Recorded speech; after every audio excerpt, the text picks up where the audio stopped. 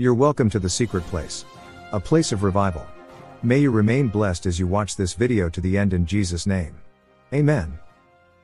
Why do people think Pastor Lazarus Muoka is a product of deeper life? Pastor Lazarus Muoka was born into a Catholic home. It was believed that he grew up in Catholic and began his ministerial career in the Catholic Church before he eventually pulled out of the Catholic Church in obedience to God's call. Pastor Lazarus Muoka pulled out of his former church and established the Lord's Chosen Church on the 23rd of December 2002. How did Pastor Kumuyi come into the picture? While talking about Pastor Lazarus Muoka, we have people who believe that Pastor Lazarus Muoka pulled out of deeper life before he established his own church. Don't be in haste to comment. I will analyze everything in detail. After the establishment of the Lord's Chosen Church in 2002, people began to notice some similarities between the Lord's Chosen Church and the Deeper Life Bible Church. For decades, people have known Deeper Life for their distinguished deeper Christian life and their uncompromising Christian life. After the birth of the Lord's Chosen Church, people began to notice the similarities between Deeper Life and the Lord's Chosen Church. Things that people notice about Deeper Life and the Lord's Chosen which are similar are their mode of dressing and holy lifestyle. Some people attested to the fact that Pastor Lazarus Muoka may not have been a full member of Deeper Life Bible Church, but he was saved in Deeper Life Bible Church. Please don't be in a hurry to drop negative comments. By the time we get to the end of this video, you'll see the whole truth. I made a video about 2 months ago featuring mega pastors that have left Deeper Life Bible Church, in which Pastor Lazarus Muoka is among. I got a lot of insulting and negative comments from people saying Lazarus Muoka never attended Deeper Life Bible Church. Now, this is what I want you to know.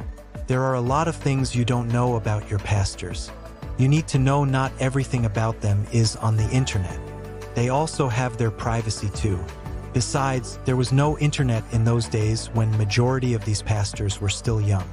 Therefore, there are many things they do that you will never know as their member except you were there when it all happened.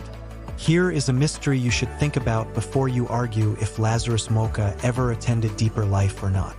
Pastor Lazarus Muoka would not pulled out of the Catholic Church and established his own church based on the Deeper Life doctrine if he had not attended Deeper Life or listened to one of Pastor Kumuyi's messages that made him have a change of mind.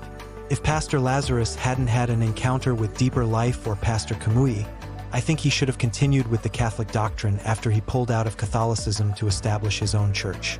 But reverse is the case. Instead of continuing with Catholic doctrine after he pulled out of Catholicism, he embraces the Deeper Life doctrine.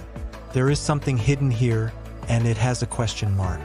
So you need to ponder on this thing and ask yourself, if the founder of the Lord's Chosen never attended Deeper Life, how did he come about the Deeper Christian Life doctrine?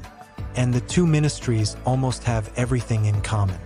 Pastor Lazarus may have not come out to speak about Deeper Life publicly before, but that doesn't mean he has nothing to do with Deeper Life. It may be part of his life that he doesn't want to disclose to the public. However, we thank God for the growth of the church since its establishment in 2002. Now, there is a trending topic of the Lord's Chosen which I would like to talk about before bringing this video to the end. Recently, we all saw and heard some mind-blowing testimonies from the members of the Lord's Chosen Church. Therefore, the church has gained a lot of haters and critics over the days now. But there is something people don't seem to understand about the testimony and those people who testified. The majority of the testifiers said what happened to them in the dream. This is not real life. Dream will always remain a dream no matter what because it is spiritual, not physical. Anything can happen in a dream. That is why we say dreams can be meaningless sometimes. In that wise, I don't think people should be holding on to this and criticizing the church simply because someone said he had a dream. Remember, the people didn't say it happened in real life, it was in the dream. We saw the video footage of the one that claimed to happen in real life, where a robber wanted to stab the man in his office. Criticizing the church and people who testified will only discourage people who want to testify to the goodness of the Lord in their lives. I am not saying all the testimonies are fact and genuine, but what if the people are sincere? What if there is no lie in their testimonies? What if they actually said what happened to them in a dream? Already, we made them look stupid by criticizing them, and we discouraged them from testifying to the goodness of the Lord another time. Moreover, I think the church has its own role to play in ensuring the safety and protection of the good reputation of the church. This is important in order to guide us against criticism and people speaking against the name of the Lord through us. What happened to the Lord's chosen church is a lesson to other churches, that we must interview our members who want to give testimonies, so we would know if it's a testimony we can accommodate or sanction before it comes to the public. Some testimonies shouldn't be allowed to go into the public space. Otherwise, it will only bring shame and reproach to the church as a whole. And being Christians, we should not be the reason why people speak against the name of the Lord. Please, if you have anything to say concerning this, drop your opinion in the comments section below. Thanks for watching. May God bless and increase you in Jesus' name. Please don't forget to share this video with your loved ones. Have a nice day today. God bless you. Thanks for watching. Please like, comment, share and subscribe, and please don't forget to turn on the notification bell so that you'll be the first to know when we drop new video. God bless you.